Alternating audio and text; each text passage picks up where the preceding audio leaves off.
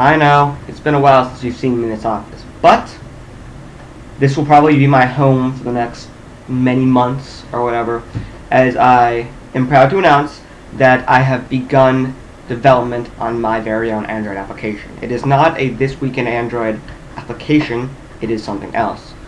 But as it's going to take a little while to learn the process and to then, put it into action, I will be living in the office for the next couple of months as I make my videos.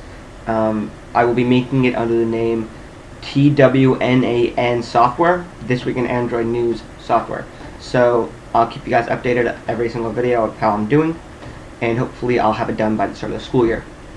So, time for some tablet news. These two tablets are smart devices SmartQ T7 and SmartQ T7 3G, both running Android 2.1 on a 7-inch touchscreen with the T7 3G having 3G.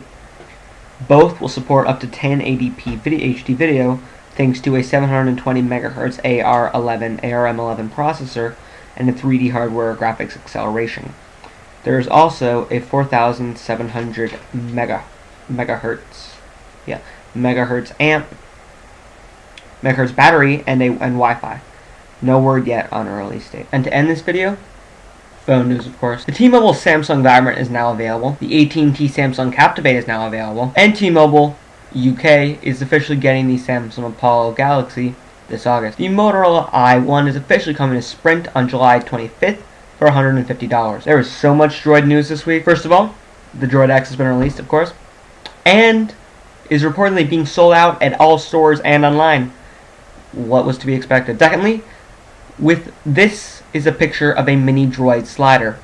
I can understand Motorola wanting to branch out with a new form factor for Droids, but I'm worried this could be the tarnish to the Droid quality name. And finally, Droid 2 is everywhere, in pictures and rumors. You guys know what it looks like right next to me. These pictures have been released.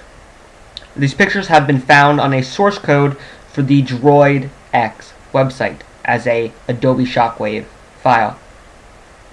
It basically looks like what we thought it would look like before, but I'm kind of liking it. And now it's being rumored to be launching August 23rd. What I'm really interested to see is what kind of lines there will be for people camping, which I will be a part of. You can bet that. Anyway, I'm This Week in Android. Hope you guys have enjoyed this. Subscribe if you want the latest in Android news, and I'll see you guys next week.